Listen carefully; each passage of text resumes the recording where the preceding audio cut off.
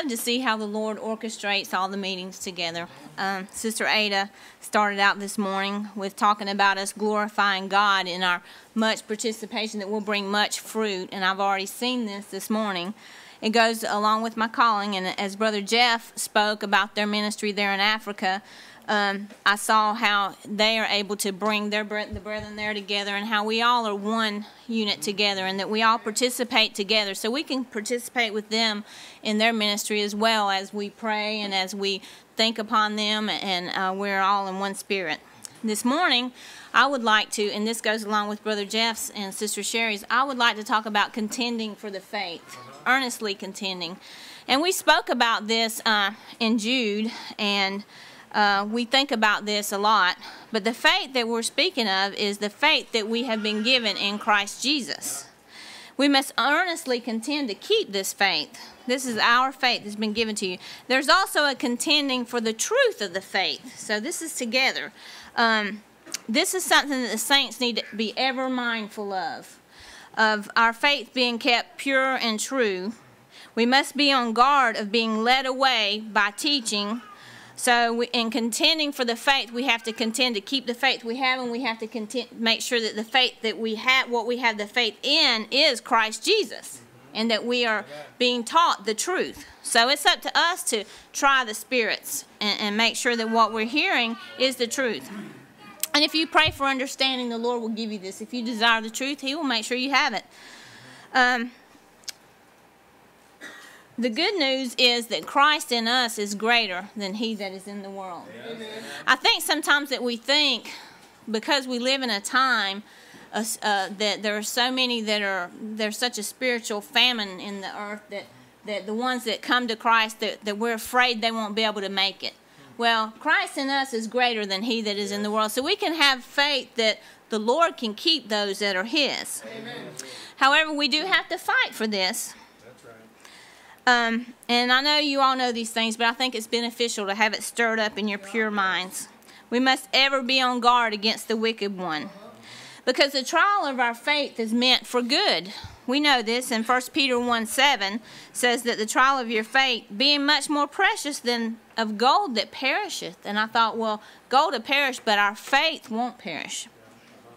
Though it be tried with fire, this sounds like earnestly contending to me. If your faith is, if the trial of your faith is tried with fire, you got to earnestly contend to make it through that.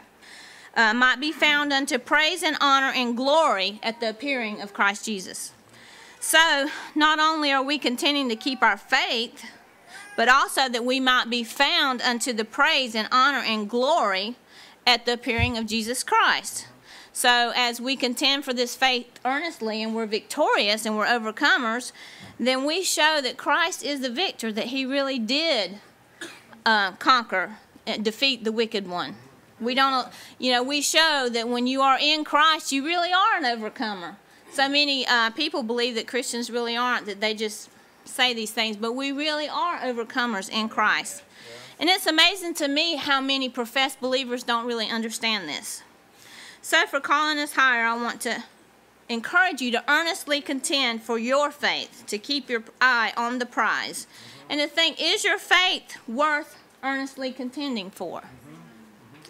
Can you see the value of your faith, the treasure that you have been given? Can you really see this? Do you really see that if you don't fight, you won't win? Amen. As a matter of fact, if you decide not to contend, and Brother Given brought this up in the Jude lesson, that it will not be a good end for you. Yeah, that's right. How those who were once saved, when they believed not, they were destroyed. This will be the end for those who do not contend for the faith. This is a sobering thought. We cannot say that we believe and then not contend for the faith. You can't say you believe and then just go about your merry way. It's actually a participation, as Sister Ada brought out this morning. You have to participate in this labor with the Lord. The kingdom does not work this way. There's no lazy saints in the kingdom. Amen. If you are not contending, is my opinion, that you're either slipping backwards or you're already fallen. So this is the way we can examine ourselves. Nehemiah, he knew how to contend.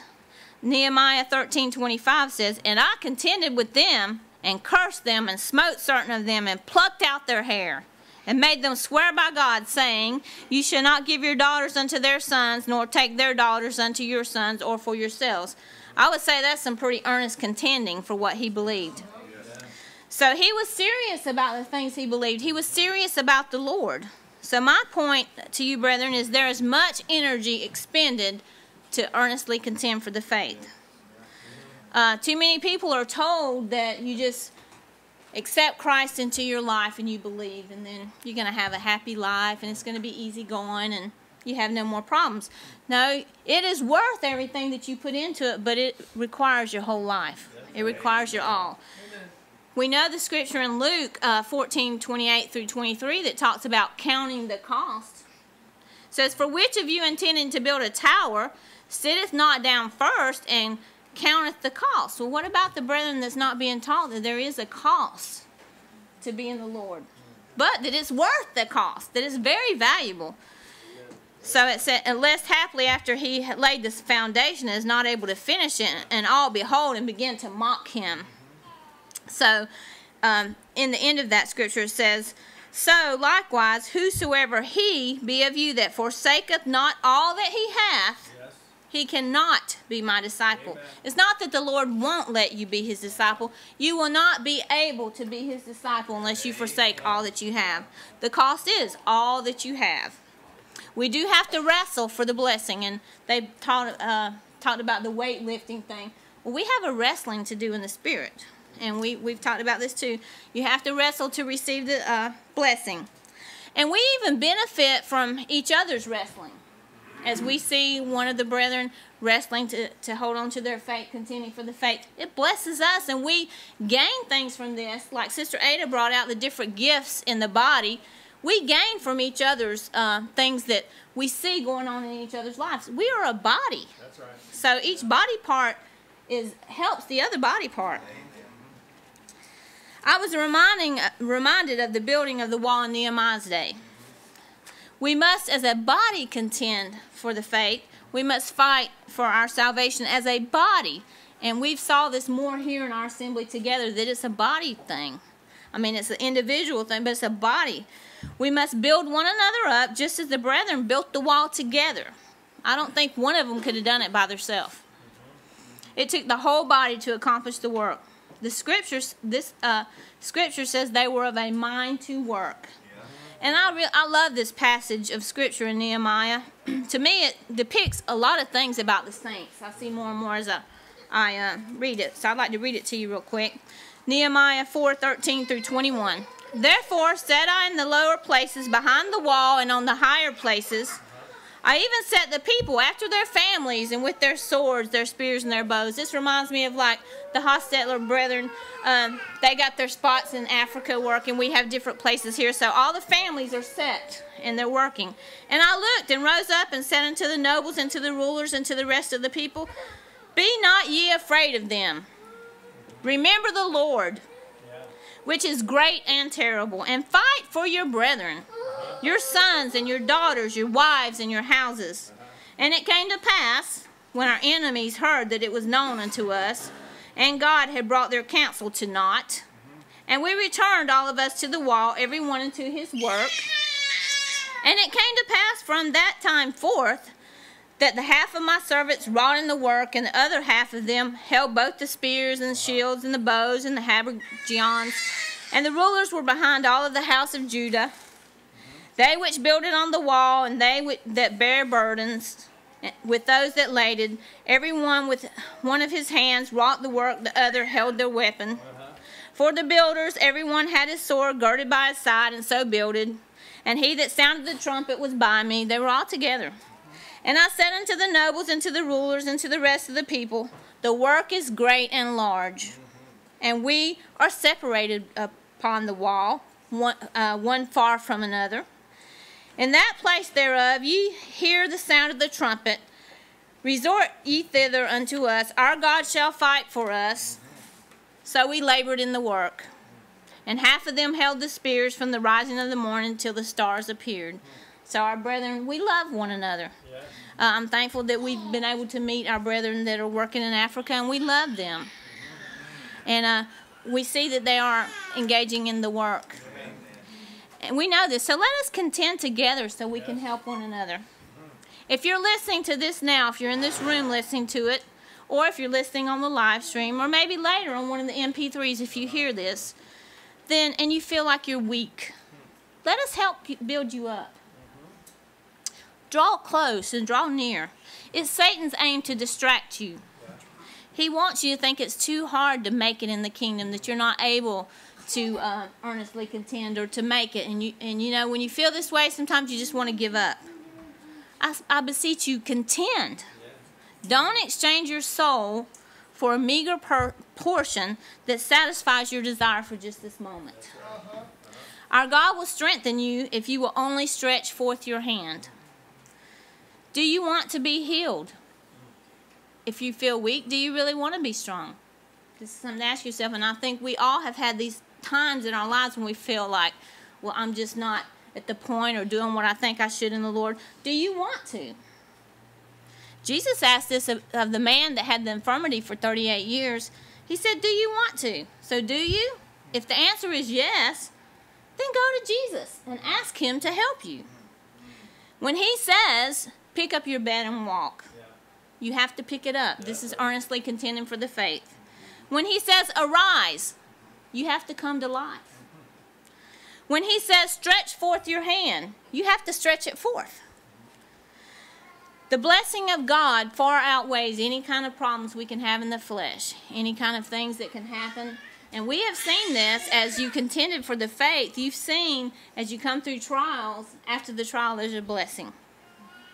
This is part of humbling ourselves before the Lord. We think about when Jacob wrestled, he got a limp. He got his hip out of joint. Sometimes your hip gets out of joint, but you get the blessing. It's better to enter heaven with a hip out of joint. Yes. Amen. So if we contend, then we'll be found in favor with God. We'll be among those on the final day that are willing and able to declare, this is our God who we have waited for. If you when you realize that you will get a blessing, then you will be more apt to contend. You can get your second wind, so to speak. When you're weak, you know the Lord is for you. This makes you able. So in our meetings, we want to encourage each other. We want to build each other up to know that you are able. Each one is able. And just as Jacob wrestled all night, we have to wrestle all night. We're in the night now, really, if you think about it. But day is coming. We won't have to wrestle anymore. And Jacob even, he was in tears and he was weary. But he continued, and God funneled strength to him. We know that the blessing is the prize that we will receive, the inheritance from God. And we are continually working towards this goal. And it's not a little tumble, it's a serious battle. You may be tempted, and I've already said this, to think that you don't have enough strength. But you do, brethren. The Lord is stronger than anything here. You just have to be able to access the strength from the Lord. Whatever you do, fight to get the blessing. Believe me, on Judgment Day, you will want to be numbered among those that receive the blessing from the Lord, not the wrath of God. So don't be among those that do not receive this. So I would like to end with a scripture in Revelation 12:10 and 11. And I heard a loud voice saying in heaven, now is come salvation and strength and the kingdom of our God and the power of his Christ. For the accuser of our brethren is cast down, which accused them before our God day and night. And they overcame him by the blood of the Lamb and by the word of their testimony. And they loved not their lives unto the death. So now is come this power and strength. It's not later, it's now. You have this power and strength now, and you can overcome by the blood of the Lamb. So I beseech you, brethren, be overcomers. Do not neglect such a great salvation that has been made available unto you. Amen. Now,